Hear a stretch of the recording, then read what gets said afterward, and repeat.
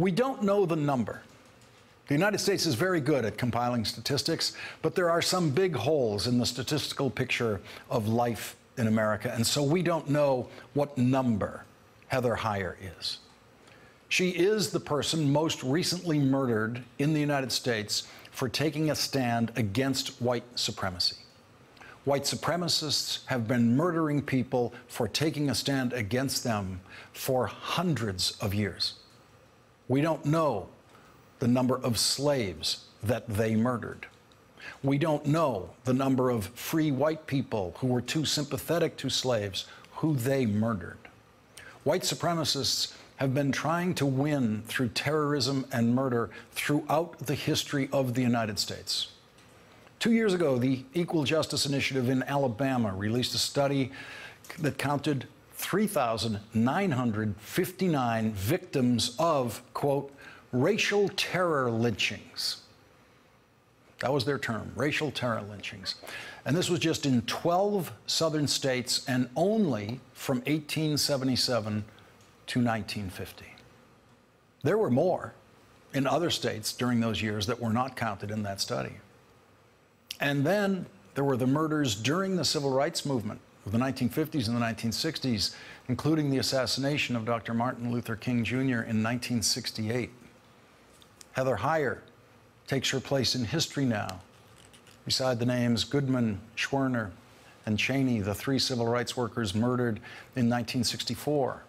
Andrew Goodman and Michael Schwerner were New Yorkers, two Jewish kids who responded to the call to go south, where they joined with Mississippi civil rights worker James Cheney in trying to help black people register to vote. That was enough to get you murdered in Mississippi in 1964, and everyone knew that before Goodman, Schwerner, and Cheney took their lives in their hands by taking a stand against white supremacy in Mississippi. Those days were supposed to be behind us. It wasn't supposed to be dangerous anymore to take a stand for racial equality in the United States, including in the South. But we were reminded on Saturday that white supremacy has never given up on terrorism and murder. And so Heather Heyer is its latest victim. Heather Heyer's mother, Susan Breaux, now wants to do everything she can to make sure we never forget what her daughter stood for.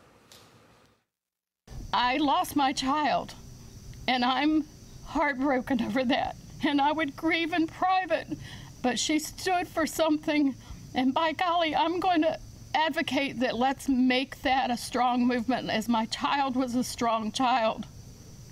And if it's going to mean that I have to bare my soul in front of people, then I'm going to do that in a way that's not going to cause more anger, that's not going to cause retaliation. It's not about getting even. It's about making that same spirit of change and equality and fairness and justice move forward. We will be hearing more from Heather Heyer's mother throughout this hour. We will hear more about how she feels and how she wants us to remember her daughter. We knew before Heather Heyer was murdered that Donald Trump is not an eloquent man. We knew that his political career was launched by his racist lies about President Obama's birth, racist lies that he pushed for 6 years unapologetically. So by the time Donald Trump announced his candidacy for president, there was not a racist in America that didn't know that Donald Trump was their candidate. And since 1964, when the Democratic president signed the Civil Rights Act, every racist who votes in presidential elections for a major party candidate has known that the Republican candidate was a better choice for racists, beginning with Barry Goldwater in 1964, who as a senator voted against the Civil Rights Act. There are many ways to describe the white men who went to Charlottesville, Virginia this weekend to take a stand against people of color and Jews by chanting blood and soil and Jews will not replace us. But one way to describe them is Republican voters. White supremacists who voted for a major party candidate for president this time in last year's election voted for Republican Donald Trump. We don't have exit polls on white supremacists, but we do have the ability to think. And we have David Duke praising Donald Trump on Saturday in Charlottesville. This represents a turning point for the people of this country. We are determined to take our country back. We're going to fulfill the promises of Donald Trump. That's what we believed in. That's why we voted for Donald Trump, because he said he's going to take our country back, and that's what we got to do. And so, of course, on Saturday, when the president first spoke about the latest white supremacist murder in the United States, he read a written statement that claimed there were many sides to share for the blame for what happened. We're closely following the terrible events unfolding in Charlottesville, Virginia. We condemn in the strongest possible terms this egregious display of hatred, bigotry, and violence on many sides. You see how he was reading that statement? That statement was written for him.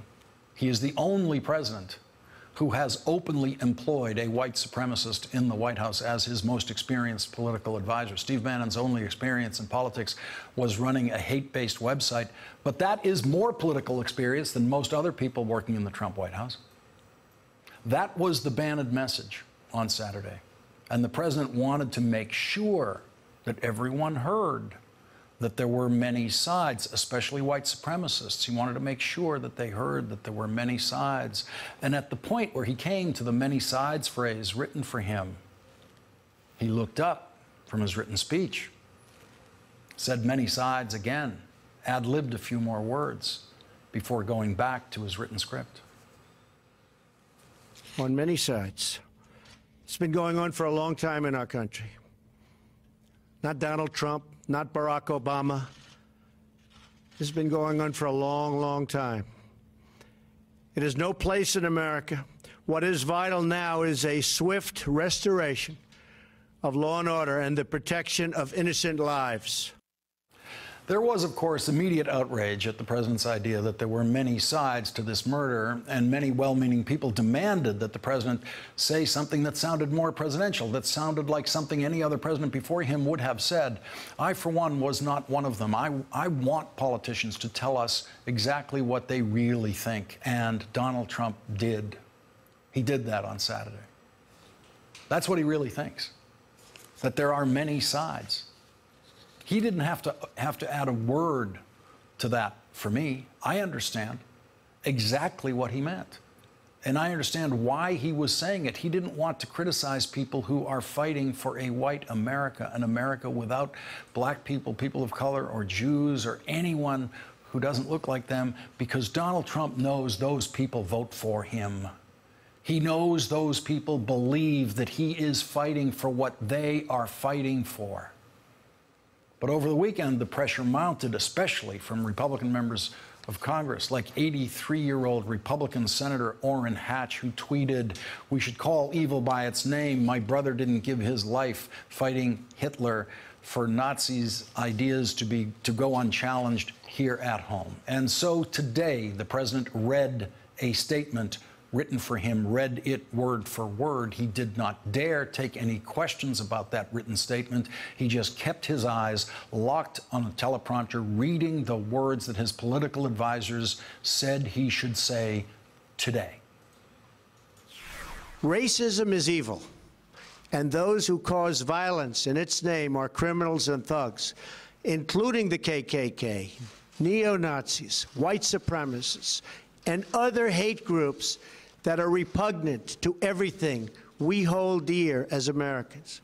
We are a nation founded on the truth that all of us are created equal. We are equal in the eyes of our Creator. We are equal under the law, and we are equal under our Constitution. Those who spread violence in the name of bigotry strike at the very core of America. That did not lose Donald Trump the vote of a single white supremacist, because every white supremacist knows that any other president would have said something like that on Saturday, would have said it right away. David Duke and his white supremacist friends get to admire just how long it took Donald Trump to play the game that he played today and say what mainstream Republicans and everyone else in the country wanted him to say. No other national politician would have held out that long for white supremacists, and the white supremacists know it. They watched it happen. They watched how long Donald Trump held on for them before he gave that mandatory reading of those mandatory words. White supremacists know they will never, ever have a better president for them than Donald Trump, or a better candidate for president than Donald Trump. Nothing he said today changed that. Kenneth Frazier is the chairman and CEO of one of America's biggest pharmaceutical companies. He has been a member of the American Manufacturing Council in the Trump administration, and today Kenneth Frazier issued this statement: "I am resigning from the President's American Manufacturing Council. Our country's strength stems from its diversity and the contributions made by men and women of different faiths, races, sexual orientations, and political beliefs. America's leaders must honor our fundamental values by clearly rejecting expressions of hatred, bigotry, and group supremacy, which run counter to the American ideal that all people are created equal." And Donald Trump immediately tweeted an attack on the black CEO who took a stand against Trumpism today. Now that Ken Frazier of Merck Pharma has resigned from President's Manufacturing Council, he will have more time to lower rip-off drug prices. Donald Trump did not explain to his followers why there hasn't been a single word about rip-off drug prices in any of the failed health care bills that President Trump has supported this year. Donald Trump doesn't care about drug prices. He doesn't care about how much his voters have to pay for drugs. Donald Trump cares about holding on to every voter who supports him, including white supremacists. Another CEO quit the President's Manufacturing Council tonight, but this time the president has said nothing about it, not a word. This CEO, Kevin Plank, is white. It's the only difference between Kenneth Frazier and Kevin Plank in terms of what they did today. They both resigned from the President's Commission. One is black, one is white. One was attacked by the president, one wasn't. That is not the kind of thing that goes unnoticed by the white supremacist vote. 2 state police officers were killed in a helicopter accident while they were on duty in response to the white supremacists' march in Charlottesville, Virginia. It was an accident. But it was an accident that would not have happened if the white supremacists did not create a situation that required a state police helicopter on the scene. Donald Trump said all the right things about the state police officers who were killed, Officers H.J. Cullen and Burke M. Bates. But when Heather Heyer was murdered, he blamed many sides. We don't know what number Heather Heyer is. We don't know how many thousands and thousands and thousands of people have been murdered in the United States over hundreds of years, taking a stand against white supremacy, and we don't know how many more will be murdered in the United States for taking a stand against white supremacy. But we do know that Donald Trump will never, ever know how to say the right thing in that situation. We do know that no matter what Donald Trump finds himself reading in a teleprompter, he will always be white supremacists' favorite candidate for president. Hey there, I'm Chris Hayes from MSNBC. Thanks for watching MSNBC on YouTube. If you want to keep up to date with the videos we're putting out, you can click subscribe just below me, or click over on this list to see lots of other great videos.